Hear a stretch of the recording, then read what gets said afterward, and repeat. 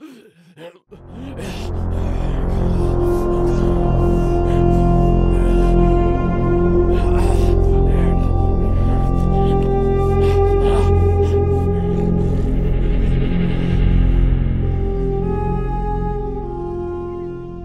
everybody, welcome back to another crew challenge guide here on Borderlands 3.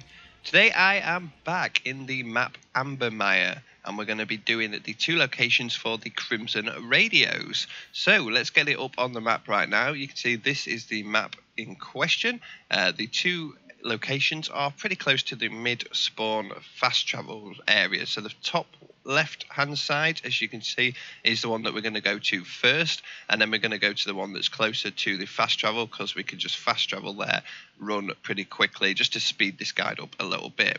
So yeah, we'll go ahead and do that. So remember, we're top left first, fast traveling, and then we're going to go to the other one. So as you can see, as you walk up to this big tower in this area where I am now, you can see a ladder just there. We need to make it to that ladder. So run into this structure, turn around and jump onto this place here. Then you can run and jump along onto these ladders. This is the easiest bit of this. Once you come along here, crouch down under here. Now this can be a bit tricky, this next bit. So just do what I do, and it might take you a couple of times. You can see you could hit your head on there and it tries to fling you off to the left, so just make sure you hit right, as you can see. Now it looked like I was going to fall off then, but it does kind of adjust you. Once you hit the ladders you can just you know, center yourself, but it does try and push you off a lot. It took me about 2 or 3 times to do that properly, but after that, jump up onto the pipe, turn around, and you can pull yourself up onto this platform, and your radio location is just here. There is also a chest behind it as well, so make sure you open that and then sabotage the signal. So that is number 1 of 2 done. The next one is a lot easier, I promise. So we're going to head to the fast travel now, like I said, and then go over to that location.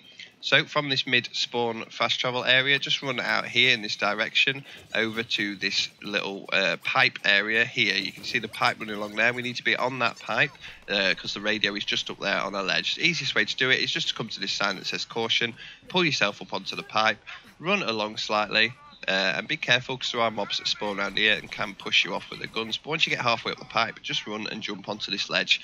Nice and easy, pull yourself up, and that is crew challenge number 2.